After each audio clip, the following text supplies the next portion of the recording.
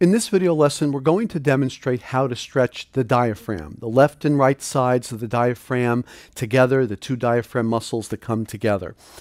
And it's not often thought of that we need to stretch the diaphragm, but if we have a client that tends to hyperventilate inward and or hold their breath in, they tend to be tightening their diaphragm.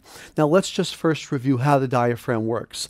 The diaphragm is a dome-shaped muscle that attaches circumferentially around the lower rib cage on the inside and comes up to the center in a central dome of fibrous tissue. When the diaphragm contracts concentrically and shortens, either the dome drops down and or the rib cage lifts up and outward.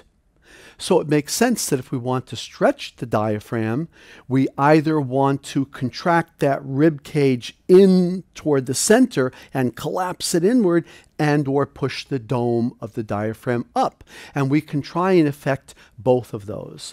So let's demonstrate this with a lateral view. We have our client Justin seated here on this bench.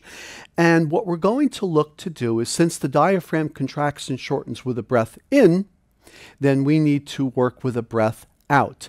Now, to have an unobstructed view, and for other reasons that will become clear in a moment, can you flex your trunk, your spine forward, get your arms a little forward so we can see the anterior abdominal wall here?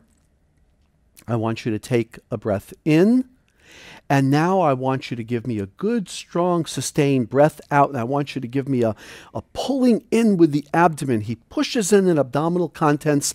They push up against the diaphragm. The dome of the diaphragm is pushed upward. It's stretched upward. At the same time, I want you to think about pulling that rib cage down.